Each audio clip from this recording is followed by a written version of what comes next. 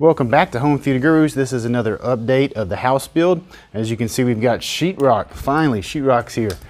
So let's go ahead and take a look inside. This is going to be a quick one. We're just going to be looking at the main theater because as of last night, I was given the green light to get in there and get to work. So, but just real quick, as you can see, they've got a lot of the ceilings done. Actually, all the ceilings done in the house. Let's do a quick little spin around. Because now that we've got the green light for the theater, the next few updates are all going to be theater related.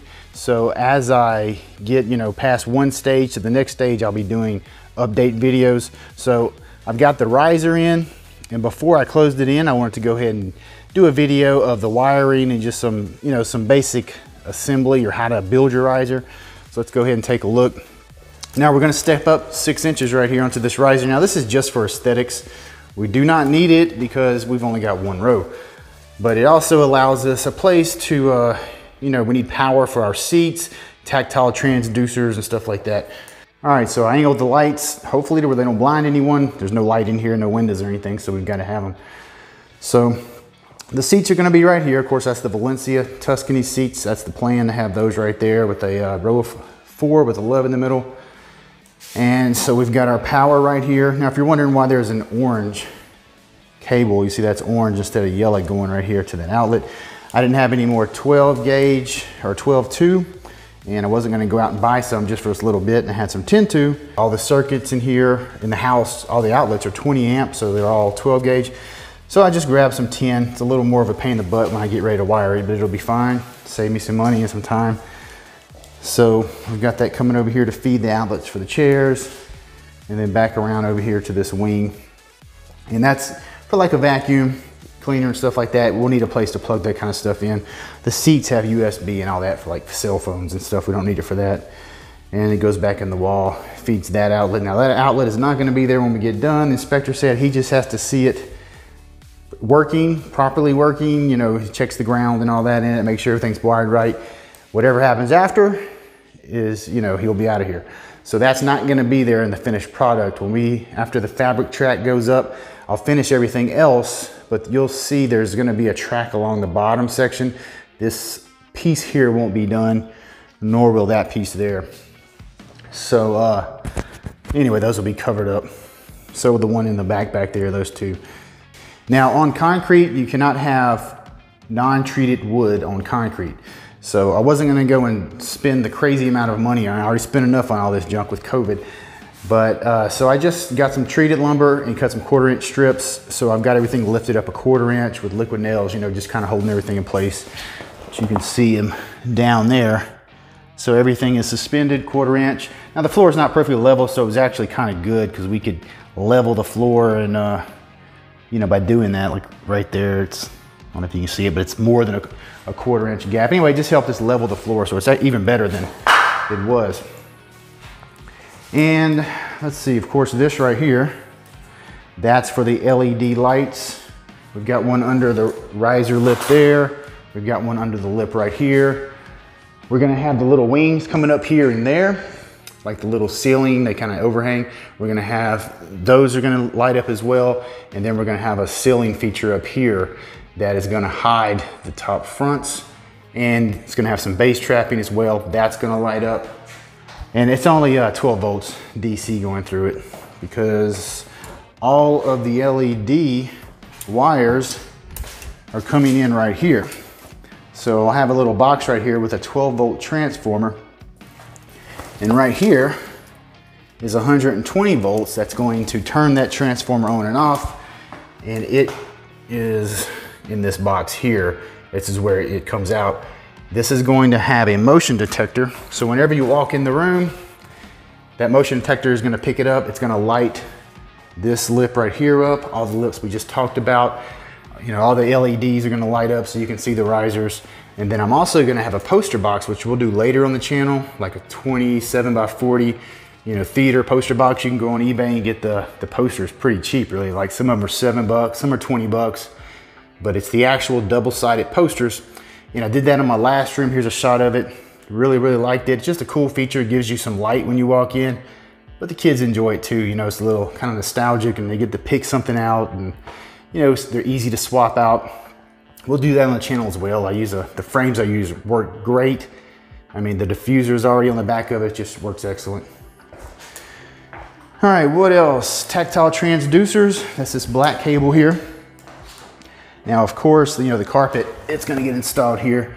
They'll just pop a little hole and I'll have them untie that and tie it back up.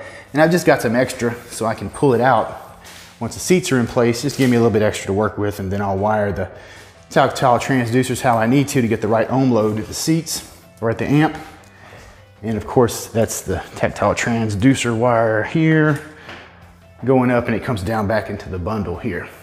Spacing, we didn't cover this very much before, we probably should have, but notice all of the speaker cables, and even my LED right here, you know, this LED is DC, but primarily the speakers and tactile transducers and stuff like that, you want to keep them away from your power wires.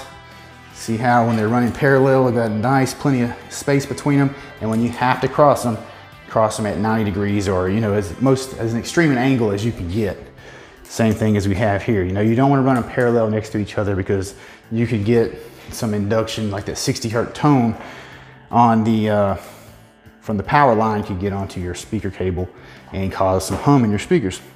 Okay, so last video, this room wasn't even sheetrocked, so we'll do a little, just kind of look around. Of course, we got the Triad gold LCRs going up front, and all the rest of them are going to be silver sats, in walls, even the wides, and the wides are on an angle, so we're going to have a perfect angle perfectly for our seat here.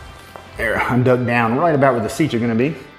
And of course, we've got our surrounds and our wides, and then right there, I'm going to be building, I'll be building that today. And over here, those are going to be the columns for our mains.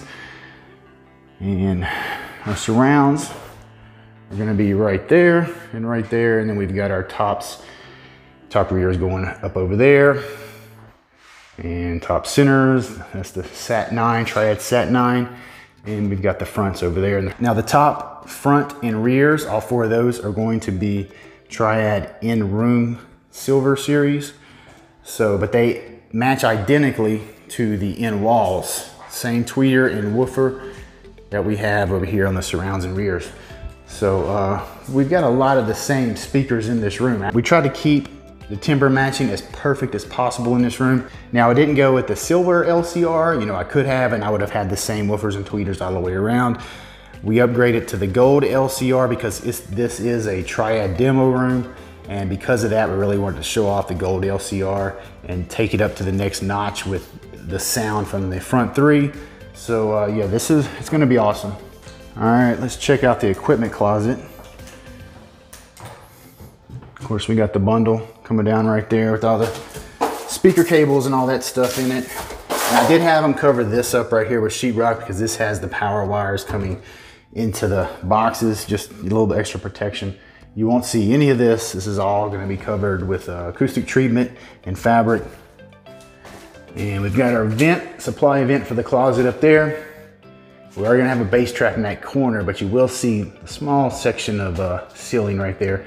There'll be a vent right here, just an open vent, but the return is actually going to be, well, we're going to put a drop down ceiling that's going to be about 8 feet, 8.5 feet up. This is a 12-foot ceiling. The cavity is going to have a ton of insulation for bass trapping, and we're going to have the return on the 8-foot ceiling. So when this door is closed, especially, it's going to pull a lot of air through that vent projector, the NX of the RS 2000s hanging right here. It's going to keep that area nice and cool, and it's going to pull it, you know, the acoustic fabric is breathable. It'll pull it right through the fabric to the return. And insulation. Here we're using R19. This is made for 2x6s, or the depth of it is made for a 2x6. So that's what we're going to use. I have seen people use rock wool, like 2 or 3 inch rock wool and stuff like this. I've even seen them do it with 2x12s, 2x12 risers, and they'll stick a little piece of 3 inch rock wool. I mean, you may as well just take your money and go throw it in that river over there. That's completely inferior to something like this. Rock wool absorbs just as good per inch. But here, you know, you need a full fill if you want to try to absorb the most resonance, you know, the lower they are. And I mean, it's much cheaper than rock wool too. Might as well use something that works better, works properly, and is actually the right product for what you're trying to do. So guys, don't use rock wool. I know there's guys out there that are doing it. Just be careful, don't follow everyone blindly. It's a waste of money and it's not as effective. Now, of course, you just want to lay it in. You know, see how thick it is. Just kind of lay it in gently. You don't want to compress it. Of course, I've got some cables and stuff on here that's just going to kind of lay on top. So it's not going to be, I'm not going to cut it and make sure they fit on both sides of the wires and cables or anything like that. I'm just going to lay it on top, but it's going to work very effectively. Now, I could use this as a bass trap.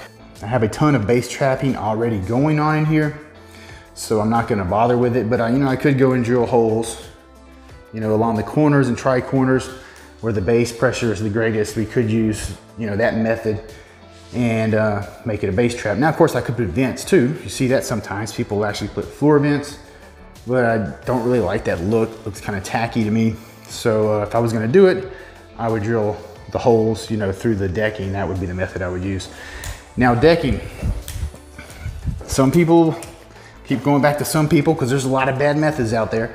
They'll put multiple layers of decking. Okay, in a room like this where there's nothing below us, if there was something below us, we would soundproof the main floor, not the risers. Okay, because you have to think of the room as a shell, and the original floor would be the bottom of the shell. So that's what you would soundproof. But as far as your risers go, you just don't want them to resonate, and you want a good solid decking. So instead of going through all the nonsense of all multiple layers and green glue, which again, throwing money out the window, I mean, what is your purpose? You know, you just want a solid floor. So we're gonna be using actual floor decking. Now look how thick this stuff is. I mean, it's almost 1.25 inches thick. It's like 1 3/16 inches thick. And so this is a lot stronger than say 2 3/4 inch pieces of plywood, because the plywood has a seam in the middle. So it's not solid. Let's say you took 2 strips of 3/4 inch plywood.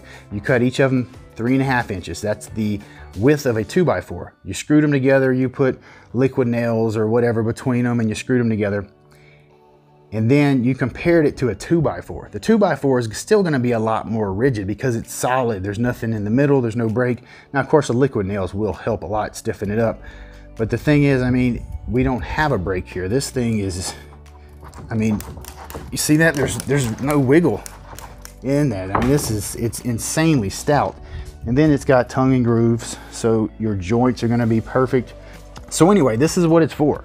I mean, it even says, it's upside down, for a quiet, stiff floor.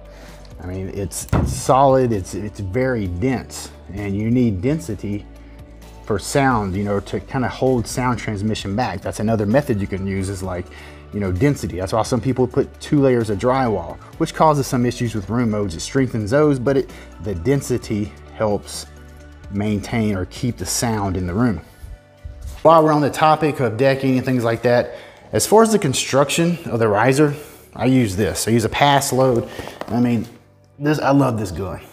It makes it so fast. I mean, I can shoot, you know, I've got 4 nails in the end of that joist right there. I can, you know, shoot them in 5 seconds, 10 seconds. I mean, you can screw it together, but what you have to understand is screws have a very low shear strength, which doesn't really matter when all of the wood is supported on the floor. But, you know, let's say that all of these joists were actually being supported by the ends there, by the bands on the end. If you put screws in there, it's actually much weaker than nails. If you ever try to bend a nail back and forth, it takes forever before it breaks. It may never break. You know, sometimes people just beat it into the wood flush and say, screw it. Now a screw, if you want to break it off, it's very easy to break off. Just take your hammer, beat it down. By the time you beat it up the second time, it's gonna snap right off. They do not have a high shear strength. They're not made to carry load vertically like that. They just hold things together. So you have to be careful building your risers with screws. Actually, the inspector that inspects my house, we had the conversation. He's kind of interested in the movie room and, you know, some of the stuff I'm doing, like staggered studs.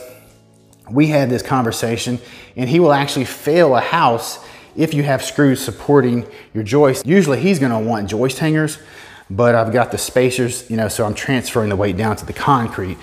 But even with a joist hanger, you have to use the proper screws if you're going to use screws. You can use nails all day long, you know, they have to be the right size, like 12s and 16s. But if you use screws, it's got to be one of the very few that have the high shear strength and are spec to be used for that type of load. So it's just something to be aware of. There's companies out there telling people to use screws. You just have to be careful and understand, you know, that it may not be the best thing, or you need to understand what kind of screws you're using. The nails are going to be just fine. If you ever try to pull a nail out, one nail, I mean, you're talking about well over 100 pounds of bite. And you know, you're not going to be worried about a nail walking out. That happens outside where we have changes in humidity, temperature, things like that. That's what creates or makes nails, you know, eventually they may start pulling out. Your house hasn't fallen down, right? I mean, you may have a house that's 20 years old, the nails aren't falling out, they're not pushing out. A lot of the sheetrock is being held by nails. They still use nails and screws. So you're not gonna have to worry about it. There's no reason to use screws. Now, if you don't have a nail gun, sure, use screws. Just make sure you're using the right kind, get some really good ones. If you have a nail gun like that, by all means, that's much, much faster. All right, guys, that's it for this one. We're gonna go ahead and get the insulation put in, get this riser decked. All right, guys, this is 30 minutes in the future. After I ended that last video, I just wanted to add this to this video. So I just got in here and finished all the insulation. Like I said, it took me about 30 minutes. And well, I didn't discuss the in-wall speaker wire. I mean, we looked at it, but I didn't explain why we're using that. You know, with the 12 gauge, or I'm sorry, the 12 volt converter for the LED lights, you know, it uses super thin wires on those LED strips. So why are we using 14 gauge, you know, 14-2 in-wall speaker wire? And the reason is because we had it on hand and it works great. We've got long distances. I mean, we're going from over here, you know, through the floor. We're traveling quite a bit of distance. And so it's not going to hurt anything at all to oversize the wire a little bit. And it's in-wall wire. It's coated. I mean, you know, we don't have to put it in conduit and protect it. And that's another thing with the riser. We didn't do conduit in this riser because I've already got everything I'm ever going to need.